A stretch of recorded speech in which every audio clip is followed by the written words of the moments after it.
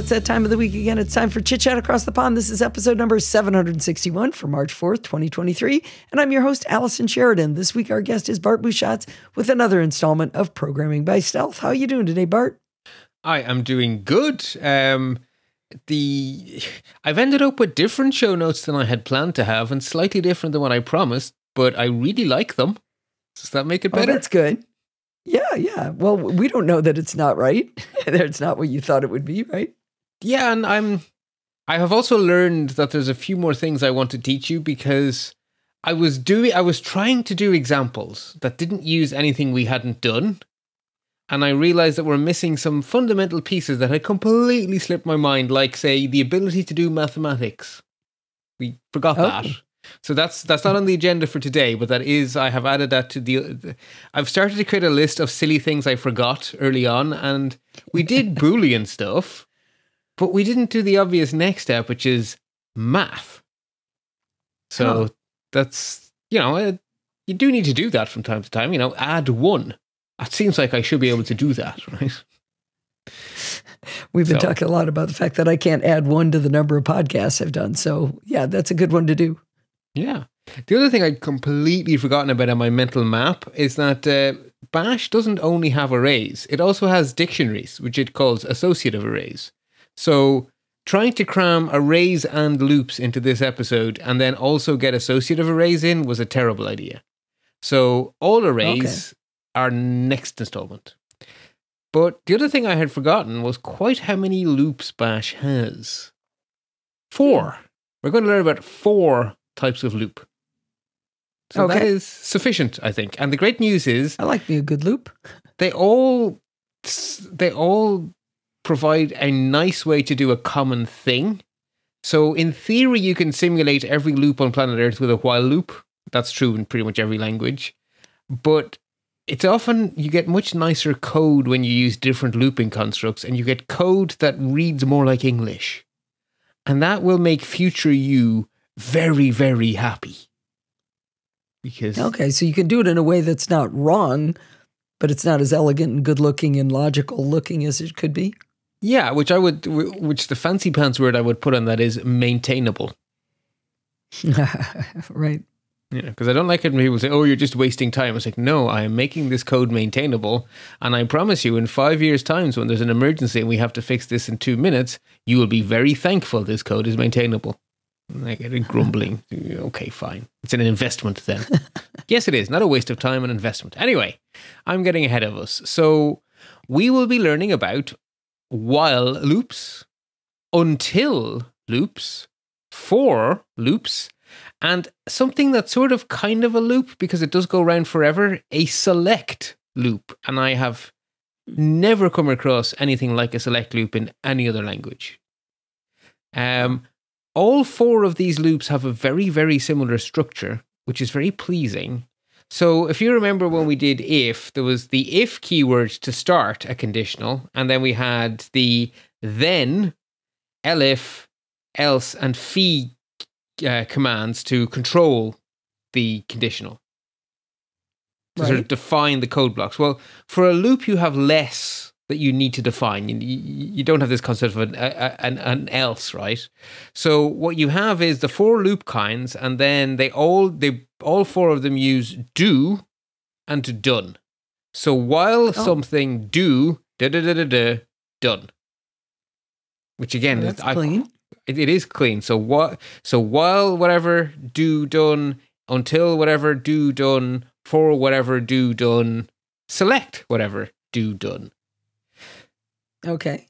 So the while loop is the most generic loop. While some condition is true, keep doing these commands, right? So you're going to have while, and then you're going to have your condition, and then between your do and your done, you're going to have a list of things to do. And as long as the condition evaluates to true, we execute the commands, we check the condition again, we execute the commands, we check the condition again, and we keep doing that as long as the condition is true.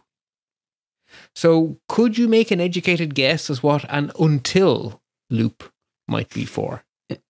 Until it's false? Or no. As long as it's false.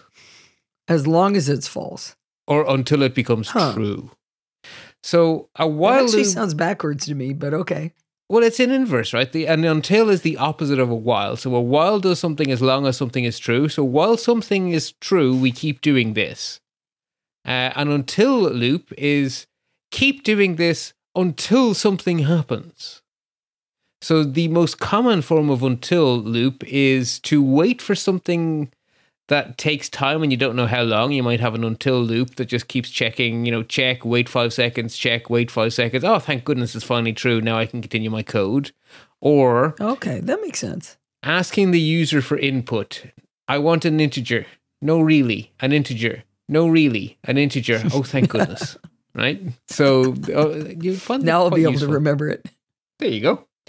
The for loop is for methodically making your way through a list. If you have a list of things you have to process, a for loop is probably what you want, because a for loop will start at the start of a list, work its way through, and then finish. And the last one, the select loop, it's an infinite menu. It presents you a list of all the possible options, lets you choose one, executes the loop for that value, and then gives you the list again. And it will keep doing that until your code tells it to stop. So if you have specifically for user interaction. Specifically, it is a user interactive loop. So it is used in terminal apps that present you with a menu. They're not as popular these days, but you used to log into something like, before all of our switches and routers had web interfaces, you would telnet into them and they would give you this menu, choose 1 to set your DNS server, choose 2 to do whatever. And then you would do whatever, and then it would just ask you, now what do you want to do? And it will give you the same menu again. Choose 1 for your DHCP, so, whatever. Those are what a select loop is for.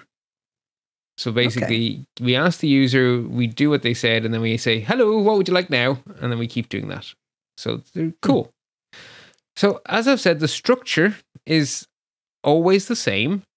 Loop command, followed by whatever arguments that loop command needs, followed by a do, then as many commands as you would like, followed by a done.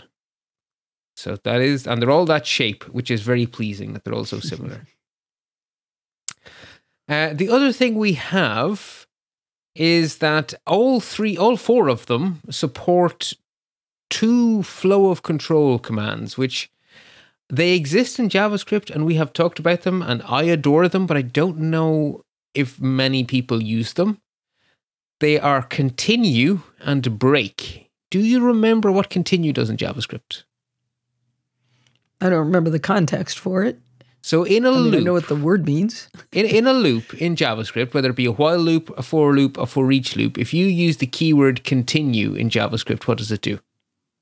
I don't remember. Okay. But thankfully it does the same thing in Bash, which is nice for people who do remember. So when you're in a loop, you have a bunch of commands. The continue command will skip everything else left in the current loop and go on to the next iteration. So it won't exit the loop, it'll just jump to the next cycle.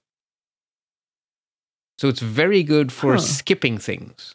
So imagine you're looping over a file and you want to skip blank lines. At the top of your loop, you could say, if square bracket minus z, my variable name square bracket, if then continue phi.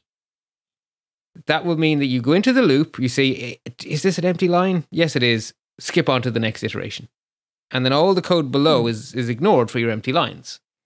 It's much easier than putting everything else in an else statement, especially if you have 5 or 6 checks to do, right? What if you're checking for empty lines, you're checking for comments, you're checking for something that's invalid? If you have lots of different checks, if each of them is just a simple if statement with a continue, your code is much cleaner than if this goes wrong, else if this goes wrong, else if this goes wrong. You end up with this really horrible mess otherwise.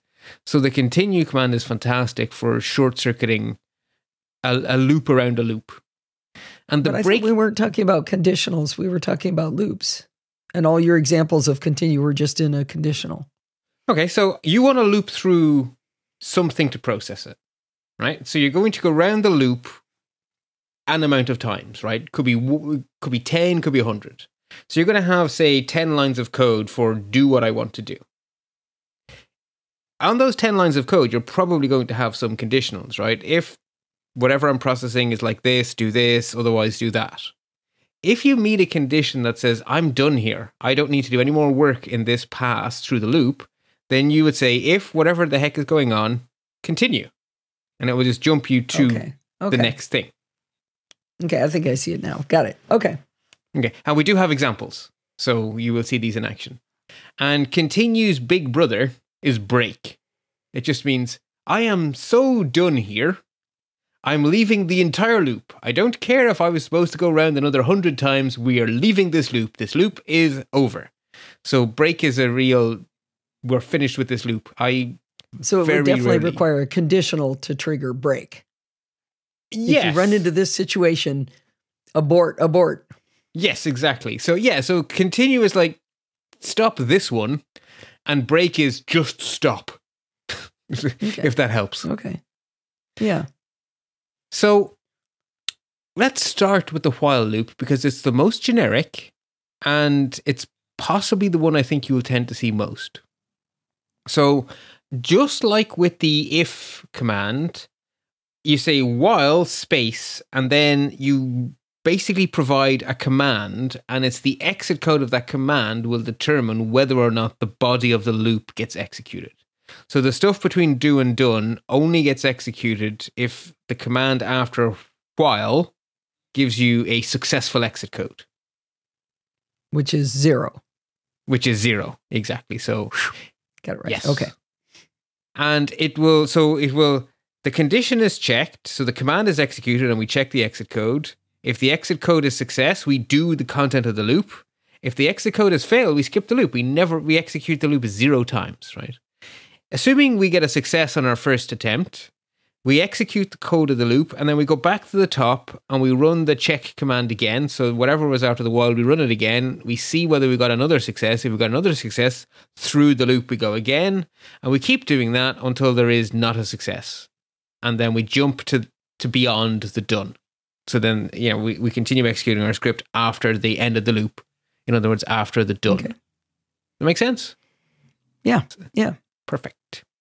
So possibly the most common use of the while loop is for reading a file's content line by line, because you don't really know how long it is. So a for loop is a very bad fit. Whereas the while loop, when combined with our friend, the read command that we've seen before, will cycle through line by line by line until there's no more lines. So we have seen that read can be used to read from standard in. And so if standard in hasn't been jiggered with, for want of a technical term, then standard in is connected to the keyboard. So when you ask read to read something from standard in, it comes from the keyboard. But if you jigger with it, standard in can be anything. So the pipe command for joining two terminal commands, what it does is it takes standard out from the command on the left, which would normally go to the screen, it diverts it and turns it into standard in for the command on the right. So what would normally the keyboard is not the keyboard, it is in fact the output from the previous command. And so we can use the read command to pull the content of whatever's on the other side of the pipe. And what we didn't really say when we used read for reading from the keyboard, but it's kind of implied, is read goes one line at a time. You hit enter, and that took the value and brought it into your script, because enter is the end of a line. So if you use the read command and you pipe it 5 lines of text, the first time you run read, it will read the first line, and then it will stop, and it will give an exit code of success if it did read a line, or fail if it didn't read a line. So can you see how a while loop in combination with a read command can let you cycle through a file? Yes. That makes sense. So that is the single most common. Now there is one little caveat here. By default, because it's expecting you to type stuff in on the keyboard, by default the read command obeys escape characters. So if you want to type into the input to read a new line character, you can say \new line and it will accept that as input instead of ending the line. But if you're reading the content of a file, it could contain actual backslashes. So you want to tell bash to read without to repress. In my mind, I call it repressing the escape character. So the -or flag basically means I want the content of this file and I don't want you messing with it. I don't want you turning \quote into quote or \new line into new line. Just give me the actual characters that are in the actual line of text, please. Okay. So all right. It's just a habit you have to get into. Read -or. So let's stop being all hand wavy. The first of really quite a few examples in this installment, I went up as far as the letter G. So I don't know how many. Oh. A, B, C, D, E, F. Ooh, yeah, way more than 5. Anyway, so our first example, we're going to read the content of /etc/hosts, which is a file that exists on every flavor of Linux and the Mac, which is why I've chosen it. It often doesn't have all that much in it, but anyway. In there is where you get to define mappings of IP addresses to names that exist even when DNS is broken. The file allows the octothorpe or the # to be used as a comment. So we're going to write a little script that prints out the content of the host file, but it ignores comment lines, which gives us the opportunity to play with our continue command in real world. Okay. So you will find the code in PBS 146a-while.sh. So we have our usual shebang line, then we echo out a message. Your computer has the following host entries. And then the first thing we do is we cat the content of etc hosts into a pipe. And on the right-hand side of the pipe, we have a while loop. So we cat etc hosts pipe while read -or, and then we choose the name that we want to read the line of text into. And so we are going to read the next line of text into a variable named hosts entry. Okay, so just a reminder. Can I say back what that means, what you just said? Please. So cat is basically saying get the contents of this file. Correct. And the file we've chosen is /etc host, and then you use the pipe so that it becomes the text that you just pulled from that file becomes the text that's standard in to the while loop, which is going to read, and we're going to say -r because we want it to repress thinking about escaping special characters so that it listens to it. And we're going to put all of that into each line will go into a host entry. Correct. Will they be added to host entry or they become host entry for that instant in time? For that pass through the loop. Until the next time you call read, right? So every time you call read, it replaces host entry with the next line it got, and the next line it got, and the next line it got. And as long as it gets lines, it does two things. Update the variable, give an exit code of success. Update the variable, give an exit code of success. And when it runs out of input, it doesn't update the variable, and it gives an exit code of fail, which will end our loop. So I should have said more than in my description because I didn't understand that. Is while read is, you said read looks at line by line. So it's not reading the whole etc host file. Correct. It's reading it once over and over again until it runs out of lines to read. And that's when it throws false on the exit code of 1. Correct. Yes. Okay. Which has the effect of ending the loop. So in effect... Okay, so we started our while loop. Yeah, so everything between do and done is going to get executed once for each line in the host file. And we can access the content of the line with $host entry. So the first thing we do after our do is we check if the line is empty because we don't want to waste our time printing out empty lines. So we say if square bracket, and then we use the -z operator for checking for emptiness, or for checking for zeroness, I guess, if you want a mnemonic. Did we already learn that? -z means we did. Empty lines? We did. We learned about it last time, but we learned about a lot of operators. So I imagine you will end up looking back at the previous installment as a little crib sheet. And I imagine you'll make friends with the ones you use most often because everyone's coding style is a bit different. So everyone's going to make friends with different operators. I much prefer a -z to checking if something's equal to the empty string. I don't know. I just prefer it that way. It's not wrong or right? This is how my brain does it. So if -z $host entry says, so for this line that we just read, because host entry was the variable name that we created for the one line we just sucked in from etc host, if -z meaning if this one line is empty, then and then continue. And you've got to continue. So it says, don't even do the rest of this thing. Start out, go to the next line. Bing, bing, bing. So we've short-circuited the rest of the loop. Okay. The next thing we do is we have another if statement. So this time we're going to take host entry and we're going to echo it. So echo just means print it out. And then we use the pipe to shove the content of host entry into the egrep command, which lets us check for a pattern. And the pattern we want to check for starts with the octothorpe symbol, the pound symbol, whatever we're calling it today, the hash symbol. We haven't said that word yet. So if you're wondering why a minus Q. Well, read it out loud because they don't know that there's a minus Q. It says if echo $host entry pipe egrep minus Q, and then the starts with octothorpe. Yes. So normally you would use grep to show you the lines that match a certain pattern. But we don't want to print out to the screen the result of this grep. We just care about the exit code. And grep will give exit of success when it finds at least one thing, and fail when it finds nothing. So minus Q says don't bother printing it out. I don't care what lines you found. I just want your exit code. So it's Q for quiet. Oh, okay. Okay. So you're saying egrep would have printed it out. It would have printed it out, which is very annoying. This I know because the first version of the script, I forgot the minus Q.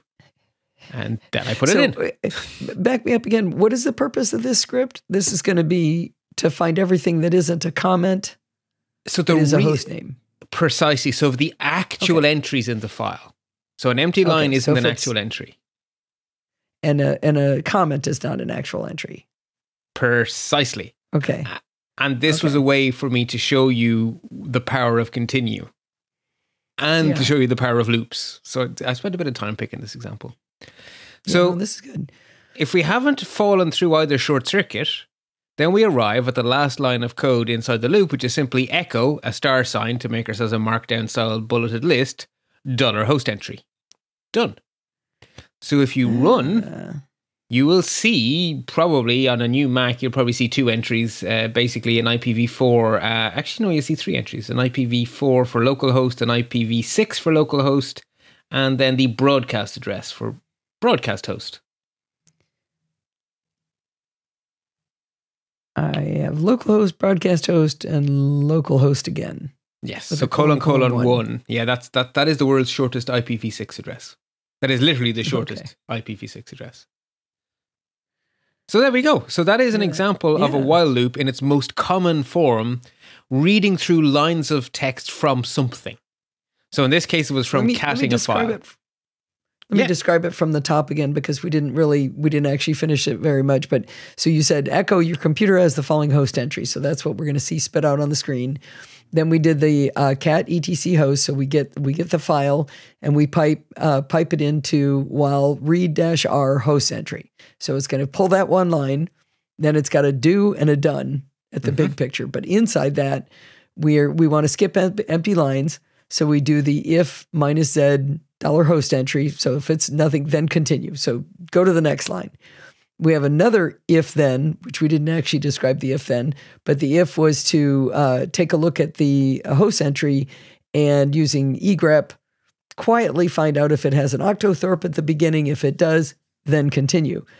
Otherwise, the next thing that's going to happen, we don't have an elif or anything, but the only other thing it can do is echo and a star for the markdown $host entry. Perfect. Okay. Right. So again, I didn't have to make that file executable to run it. From the zip file. Because I did before zipping it. Okay. Thank you. Yes. So just to draw your attention again, I'm going to keep saying this because it confuses me, and I've been writing these scripts for years. Therefore, I know it's confusing our listeners. So the read command, we pass the name of the variable host entry. When we go to print it or when we go to echo it, we have to say $host entry, because remember, dollar means value of. So I'm just repeating that for repetition's sake. So it's just value of. Yep. As soon as I saw it, I went, wait, oh, right. But I had the argument in my head. Yeah. I'm also just drawing attention to the minus Z from last time. It just means check for an emptiness, basically. So minus Z will work with arrays, which we haven't met yet, and strings. And I believe it also sees Oh. 0 as empty. So it's kind of like a catch-all for And nothing. all powerful. Yes, it is a powerful idea of zeroness. And then, of course, the continue command is the other thing I want to draw your attention to. I see a terrible typo here. Host eternity. I can't even pronounce my typo. You got it. Good, because I'm lost on that one. And if I'm going to make a note to myself that I should put a link in the show notes here to the Taming the Terminal episode on egrep. That probably will help people who have not done Taming the Terminal first. So the egrep command accepts from standard in some text and it checks it against a regular expression in PCRE format. So the hat symbol means starts with, and then the octothorpe means the octothorpe. So we are literally checking to see if the host entry starts with the octothorpe. Right. Okay. So I've spent a lot of time on the while loop because it's the most common and because all of the other ones are very similar. So we don't have to spend nearly as much time because I can just say, like the while loop. So let's immediately jump into our first new friend, which is going to be the until loop. So until is exactly the same as while not, but I find while not hard to read. So I will always use until in languages that support it, but it is literally a while not loop, if you want to think of it that way. And the most common use of while not is for us squishy humans. So the next example, I've been a bit arbitrary here, and people will complain at me slightly that names can have dashes in them and stuff, but I don't want this to get too complicated. So the script example B is going to expect the user to enter a name, and then it's going to greet them by name, and it's going to check that they really have entered what it considers to be a name. And to make it a realistic example, we're going to say you can either give me the name as a command line argument, or I will make you type it in. But no matter how you give it to me, if you give me garbage, I'm going to ask you again. So if you pass it as the first argument and it's not valid, I'm going to ask you. If you don't pass any arguments, I'm going to ask you. If you pass me the correct name as the first argument, then I won't say anything. The script will not prompt you, it will just greet you. Does that make sense? Yeah, I think so. Okay, so again, it's PBS 146B-until.sh. We have our shebang line.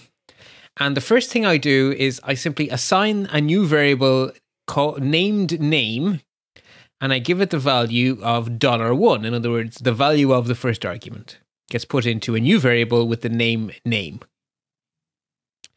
And that may or may not be empty, right? Because there may or may not be a first argument. Doesn't matter. So we then go to the until loop, where we are going to keep asking for a valid name until we get one.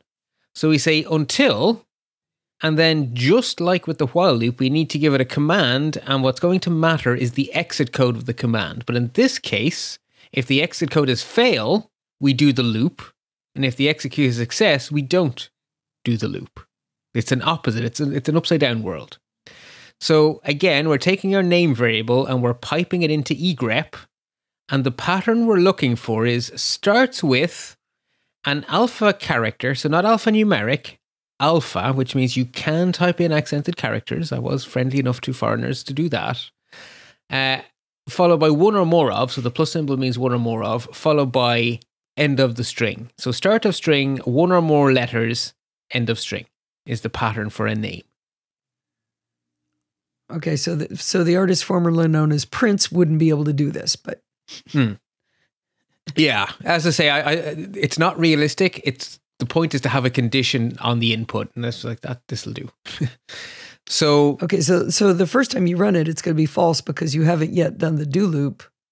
Well, it might be true, right? If you passed me in a valid name, then the first time through the loop, it will not go through the loop. Okay, right? That's right, because you can add the argument after you say to run the command. Exactly, and we will have taken it and put it into the variable name. So when we echo $name, it will already be valid. We will pipe it to egrep. Egrep will say, oh yeah, I find this pattern. Until will say, oh, you succeeded. Then I shall do nothing. Because remember, until is upside down world. Success means fail. Think of it like 1984. Peace is war, whatever way you want to put it. Anyway, so inside our do, we simply have read minus p, what's your name? And we read it into the variable named name. So minus p means prompt. So in other words, we will type the text, what's your name, space, and then you will have to type in your name. And it will go into the variable named name. So this is straight from Why doesn't name have a $sign on it? We are specifying where to go. We are not saying give me the value of. So at the beginning of this little script, it says name equals $1, but that'll only do something if it got a name. Well, okay. Well, either way, it could contain an empty string, is what that means. So name either contains some text or the empty string, but name does exist. But you can write over name. Correct. So that's what we're doing. So read minus p is going to write over name. So read expects as its first argument. Its first argument. It expects the name of the variable to write to. So we are writing to a variable named name. Okay. And what's the minus p again? It's the prompt. It's the bit of text that will appear before the blinky cursor. Okay. That's so backwards. You're saying read something that I'm about to cause to exist, minus p, prompt, what is your name, that then goes into this variable. Yeah, so read what prompt where. So read what where. I don't see it as backwards, but I don't know. Maybe that helps you. Funny. Yeah. Read what where is how I think of it. Okay, and that's inside. That's the only thing inside the do done is just that read. So then we'll just check. Did you give me what I wanted? Have another go. Did you give me what I wanted?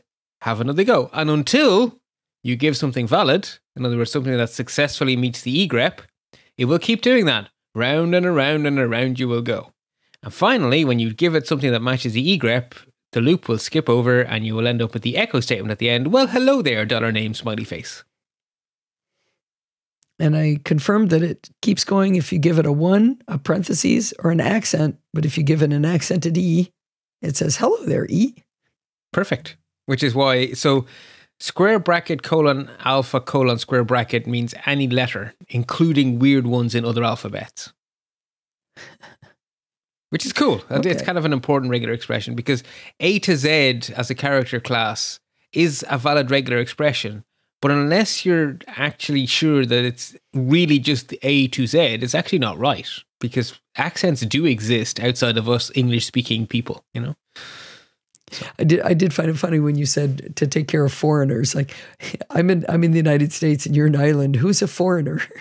That is, yeah, okay, that's a fair point. That's a very fair point. Just languages that use accents in names. Yeah. Okay, so that's the until loop. It really is just an inverse while loop. Like you could rewrite that code with a while not. But like I say, until is so much easier to read. Until it's valid, keep doing it. So then we come on to our friend the for loop, whose job it is to do something over a set of things. So the way the for loop works is the first argument we give the for loop is going to be the name of a variable. The second argument is the keyword in, and then all other arguments are going to be what the loop loops over. So the first time through the loop, the first thing after the in will be put into the variable with the name you gave it as the first argument. The second time through the loop, the second thing after the in goes into the variable. The third time through the loop, the third thing after the in goes into the variable. And you keep doing that until you run out of things.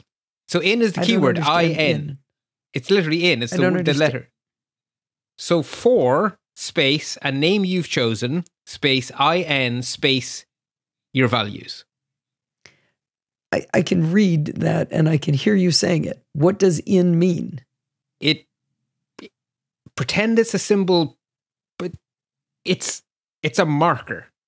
What does do mean? It is the language says you must type the characters in. Do means to execute something. In must be to look inside it. It's just a marker. It's a marker that makes English sense for name a variable in some set of things. It's a marker. Okay. It's a placeholder. So we've got something it's for something in something. What are the two somethings? Which one is which? So the first something is the name the variable will have inside the loop. The name the variable. What variable? Okay. So the thing, everything after the in is going to be stepped through one by one by one. When you're stepping, what do you call the current thing you're stepping? Well, the answer is whatever was on the other side of the in. Huh. So Okay. for I in 1, 2, 3, 4. The first time through the loop, I will be 1. The second time through the loop, I will be 2. The third time through the loop, I will be 3. And 1, 2, and 3 will be called the word that you get put between 4 and in Yes. while you're in that step. So Yes. 4 pancakes in waffles.html. Okay, waffles.html is one thing. So the first time through the loop, the variable what did you call it? Sorry. For pancakes in waffles.html. I'm picturing waffles.html as a whole list of stuff in it. Okay, We're but if waffles.html has a whole list of stuff in it, then you're going to have to do a cat or something to pull the whole list of stuff out. Okay. So Okay. No, I think I have an example. For dessert in pancakes space waffles space popcorn. okay. So we're not reading a file here. We've just got a list of stuff. Correct. So the everything after the in, space delimited, will be the values that go in. So it's arguments, right? It's a command with arguments. So the first argument after in. Okay. Yeah. Because everything's a command. Now, so actually, yeah, the dessert example is actually a good one. So if you say for dessert in pancakes, waffles, popcorn, the first time through the loop, dessert will have the value pancakes. The second time through the loop, dessert will have the value waffles. The third time through the loop, dessert will have the value popcorn. Okay. Now in your example. Aha. So I have some more English to say. So the list of arguments supports shell globs, right? So if you have the command ls... Shell globs? Okay, so I'm about to explain. So when you have the command ls, you know you can say ls star. And that behaves as if you had typed in every single file in the current directory. That's actually what bash does. The star character expands into everything that matches it, which is actually put there as first file space, second file space, third file space, fourth file. So those expansions are called shell globs. So you can do for file in ~star, and ~star will actually expand into documents, downloads, whatever else, desktop. Whatever. Pictures, videos, movies, whatever Apple calls them, right? So each thing in tilde will actually appear on that list.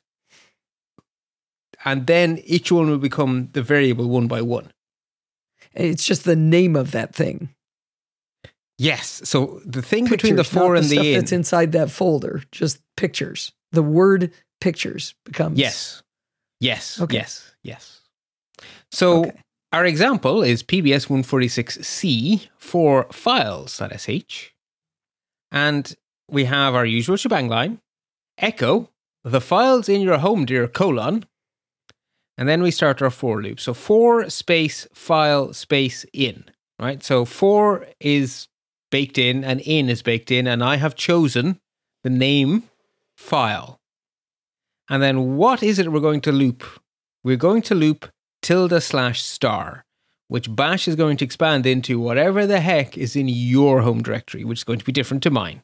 And if you're on Linux instead of the Mac, it'll be very different to mine. Then we have do echo our markdown style star space $file. Done. Okay. I think if I hadn't been reading the show notes, what you were trying to explain with for and in would have made a lot more sense. Because I kept looking at for file in ~star. What? But now that you've explained it, now I've backwardsly caught up, if that makes any sense. It does. So again, if you run it, you will see it just lists the content of your home directory one line at a time with a little markdown bullet point in front of it. Yay. Cool. So the other very powerful thing you can do after the in is you can have a command that outputs a bunch of words and then loop over those. There's lots of commands. Unfortunately, it's very hard to find something that's cross-platform. So with my real-world hat on, the modern versions of Red Hat Linux use a firewall called Firewall D, and it's controlled with a command called firewall-cmd. And firewall CMD outputs its information as space-delimited values. So I am forever looping over the output of the firewall CMD command. Like forever doing for, service in $sign open round bracket, then my command close round bracket, and my command would be something like firewall CMD minus list minus services. And then I will get back SSH, HTTP, HTTPS as the values for my for loop, or whatever is enabled on that server, right? Whatever the firewall is configured to allow on that server. And then I will do something. I'm forever looping over the output of firewall CMD. So any command that outputs text can be used after the in, as long as you use the $open round bracket, your command close round bracket, which basically means you get the value of the output of this command. And it will just, every time it meets a space, it'll just say, oh, you're the next thing I have to worry about. And it will loop through them, which is strangely powerful. So, like I say, it was hard for me to find an example that will work for everyone, whether they're on a Mac or whether they're on Linux. But I did find a command. The groups command lists every group that you're a member of separated by a space. So our next example is not named in the show notes. That's a terrible omission by me.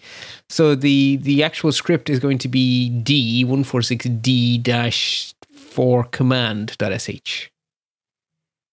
Usual shebang line, echo, you belong to the following groups, : for group space in space $open round bracket groups close round bracket. So that is saying execute the command. So if you just type groups, I tested this because I was trying to understand it. If you just type groups in a terminal, it just lists all the groups. Correct. Like you said. So that's why you're saying for group in $open parentheses groups. So perfect. As it spits out this space delimited list. Exactly. And then every time you go through the loop, it'll be the next value in the list, and you will be calling it $group. So for group in $open round bracket groups close round bracket do echo our markdown star $group done. And that will print out. That's actually pretty cool. Very powerful. I am always fussing around with my groups, unfortunately. Yeah, so I didn't realize there were so many of them. But there are on the Mac, particularly more modern versions of the Mac. There's even more of them. Anyone that starts with an underscore is a super secret Apple group. And the other ones are But there's also groups. a bunch of like com.apple.access _ screen sharing. Which is also an Apple one, This account has allowed you to now do screen sharing. And SSH. I guess. Yeah, I don't have that particular one. SharePoint. com.apple.sharepoint.group.3 and .2. I don't do SharePoint. What? Microsoft did that. I was going to say there's a non-zero chance you have OneDrive installed, and OneDrive is SharePoint. Yeah, okay. That's probably it. All right. I see ClamAV. The heck would ClamAV get onto that? Don't even ask. You haven't done even ask. You haven't done a clean... No, but this is my brand new... No, this is my brand new M1 Mac. I did not install ClamAV. That group came into being somehow. I don't think Clam is running. Oh, interesting. But that group exists. Huh. Anyway, yeah, lots of groups. The point is so the most common use of while is to loop over a file. The most common use of for is to loop over a command's output. But it can also do more traditional for loop things.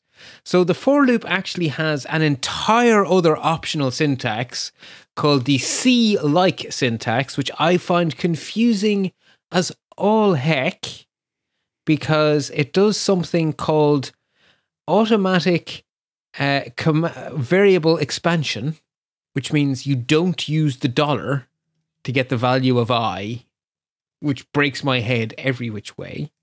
But it lets you write something that looks like C code if you squint very hard. So if you want to loop from 1 to 5, you can in bash, and it is valid, say for space round bracket I equals 1 semicolon I less than or equal to 5 semicolon I plus plus round bracket do echo the value of I is $I done. That is valid bash.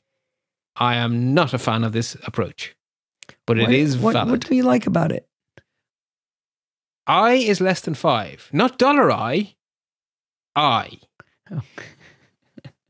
It's I, though. I gets to do whatever I want. But I could put pancakes in there and it would work. Because I'm actually creating a variable and then accessing it twice. And I don't have to use $, while it's inside the double roundy brackets, because inside the double roundy brackets, you have this magic variable expansion. But later on, inside the loop's body, it's still $I. I don't like it. It's also very verbose, because there is a better way. There's a much better way. Okay. So bash provides an operator called the range operator, which is open curly bracket, a starting value, ... an ending value, close curly bracket. And it will expand into a space-separated list of numbers between the first one and the last one. So the range, to demonstrate it, I've put a little table of examples. So open curly 1 ... 5 becomes 1 space 2 space 3 space 4 space 5. 5 ... 1 becomes 5 space 4 space 3 space 2 space 1. So you can loop through in either direction, and it works with letters. So A ... F becomes A space B space C space D space E space F.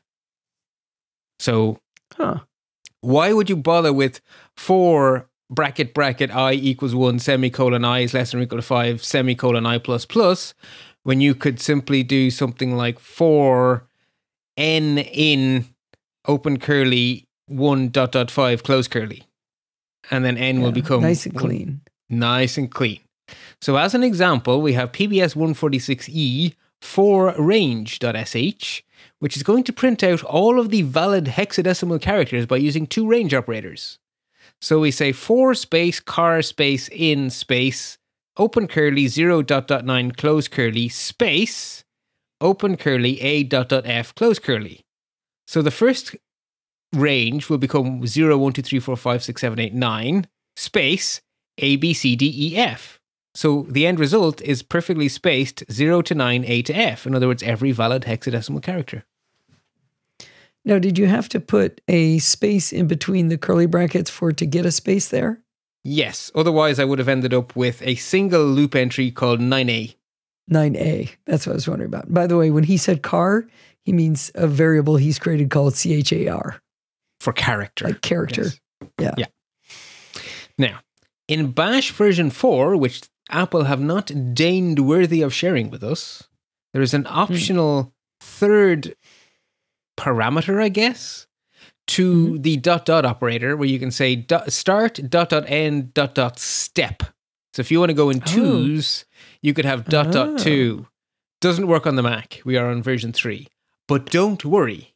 There is a terminal command that can do sequences in every way you care to imagine. It's called SEQ is the command, sec for sequence. If you do the man page, it can do way more than I'm showing you here. If you give it a single argument, it assumes you want to start at 1 and count up to that single argument. So if you say sec 5, you get 1 space 2 space 3 space 4 space 5. If you give it 2 arguments, it assumes you'd like a range. So if you say sec 10, 15, you get 10, 11, 12, 13, 14, 15. If you do it in reverse, it's perfectly happy too. So sec 5, 1 will give you 5, 4, 3, 2, 1. And if you give it 3 arguments, the first argument is your starting point, the second is your step, and the third is your finishing point. So sec 0, 5, 20 becomes 0, 5, 10, 15, 20. So the middle one was the step? The middle one is the step, which is mildly annoying if you're used to writing in Bash 4. But the sec command is portable. The sec command will work in all versions of Bash, and it will frankly work in SH, because the sec command has been around forever. So if you want to if you need to do funny sequences, the sec command is your friend. It's very powerful, and it works on all versions of Bash and SH and ZSH. So it's portable as well. So as an example, We have a little script called 4-step range.sh, which prints out the even numbers between 0 and 20 by simply saying for n in dollar round bracket sec 0 to 20. In other words, start at 0 in steps of 2 as far as 20. And then we say do echo, our little markdown star, $n, done. That's fun. That is fun. And like I say, I really like the range operator because most of the time you're going in steps of 1. So the range operator works a lot of the time and it makes for such friendly code for I in 1.10. Oh, it's so nice. Okay, yeah, I so wish I had it in JavaScript now. I know. So that brings us on to our final weirdo friend, the select menu loop. So select works like for, only instead of it going through everything in order, it asks you which one you'd like and then only does it with that one, and then it gives you the list again and waits for you to tell it what to do next. So the example I have here is our pancakes example from earlier, actually.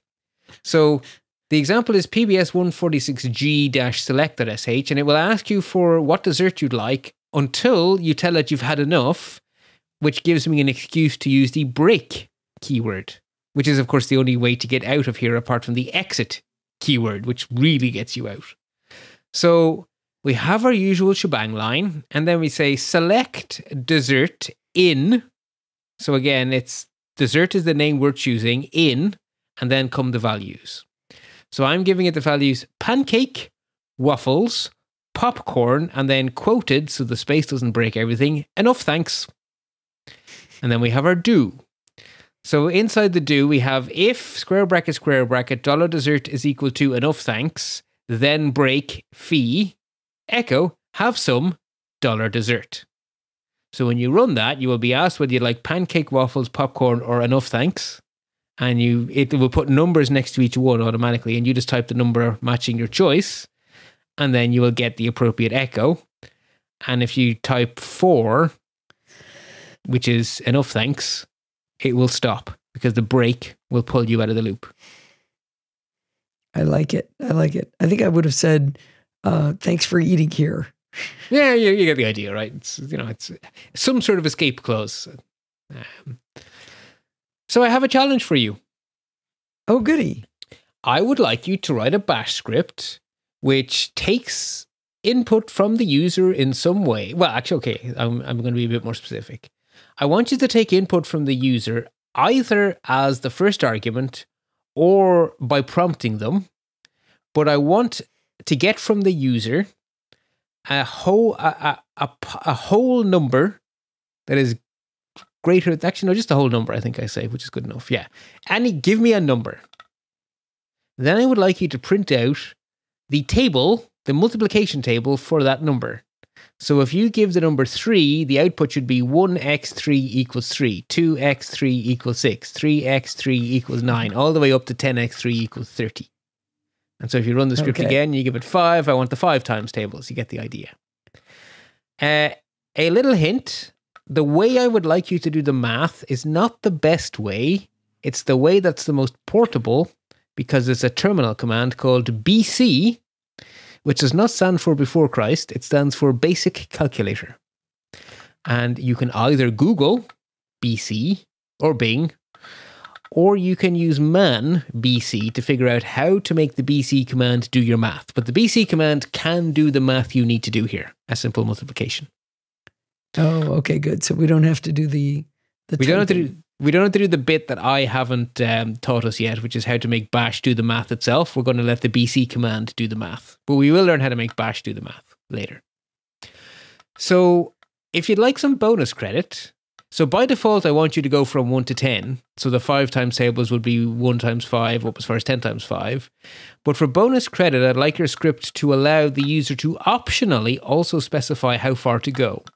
So if you optionally tell it to go to 20, then I want you to go all the way up to 20x, whatever the number is that they gave as the first argument.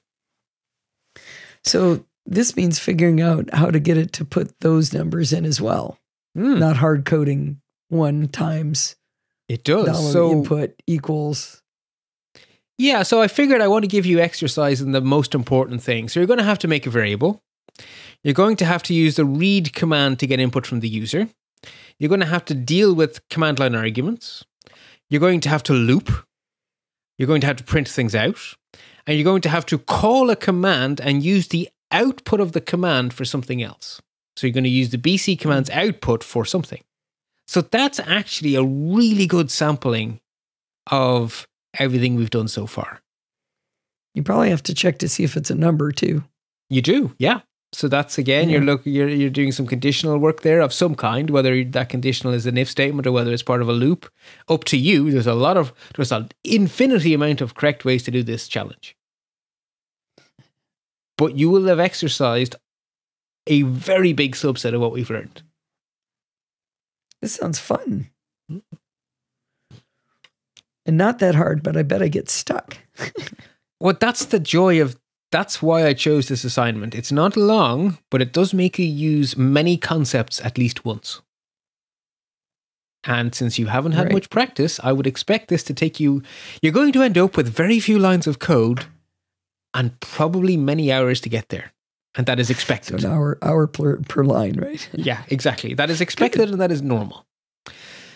So at this point in our journey, we're actually making really good progress. But I realized as I was trying to come up with examples that we have some work to do. So, love and marriage go together like a horse and carriage. Well, arrays and loops go together like love and marriage, I guess. We really do need to do them next. And it's been really, really hard to avoid using an array for all of the previous installments because arrays are so powerful in programming. And we should also learn about dictionaries because they are also darn useful, or associative arrays as they're named in Bash world. So those two will keep us more than entertained next time because they are very important and I want to do them justice because combined with loops, they are extremely powerful. And you will definitely need them to start writing scripts that do real world problems. You need to be able to have arrays and associative arrays. So that's where we're going next. That sounds like fun. I like this stuff, Bart. This is really cool. I'm having way more fun than I thought writing these show notes. I've been doing a lot of Bash programming, but I've been learning about it piecemeal, and now I'm getting to learn about it as a whole sane unit and telling a story, and I'm learning so much writing these show notes. So many things are making sense to me. Yeah. It's actually a very logical and very simple language, but it's a bit weird. And when I say a bit, what I mean is heckin' lotta weird. Anyway, here we are. So this is evergreen content, but I think this story will still work with evergreen content. I got a Mastodon toot from a guy who said he was really enjoying, he's starting to do Taming the Terminal. Mm-hmm. And he said, it's great, but Bart talks too fast. And so I said, well, you can always go 0.75x. And he wrote back and he went, yeah, okay, that helped. And then I realized what was wrong. Same problem I had with listening to you on a podcast. Smart speed does not work with Bart's teaching. So no. I was listening to an episode of Let's Talk Photography, and I'm like, oh my God, Bart, slow down. No. You just finished the last concept. I don't have it cemented yet. Wait. And then I went, oh man, I bet I've got smart speed on. So I wrote to the guy again and I said, do you by any chance have smart speed on in Overcast? He said, oh my gosh, this is so much better. Yeah, I pause quite a lot. I make heavy use of pauses because I'm used to teaching in real world speed, in actual classrooms. Yeah. And smart speed goes, oh, emptiness. We shall have none of that. I guess I just have a backing track. Go listen to anything you've done where you're teaching and have that. It's horrible. I was going to call you and yell at you for why did you do that episode like that? Whew. So anyway. I'm glad you noticed. Also, that was a fun episode if it was the AI one. The first AI one. I forget. Yeah, it might have been. Yeah. All right. Okay. Anyway. So until we get to meet our friends, the array and the associative array, happy computing. If you learn as much from Bart each week as I do, I'd like you to go over to lets-talk.ie and press one of the buttons over there to help support him. He does 98% of the work here. I'm just the stooge that listens to him and asks the dumb questions. If you go over to lets-talk.ie, you can support him on Patreon, you can donate via PayPal, or you can use one of his referral links. I really hope you'll go over and help him out. In the meantime, you can contact me at Podfeet or check out all of the shows we do over there over at podfeet.com. Thanks for listening and stay subscribed.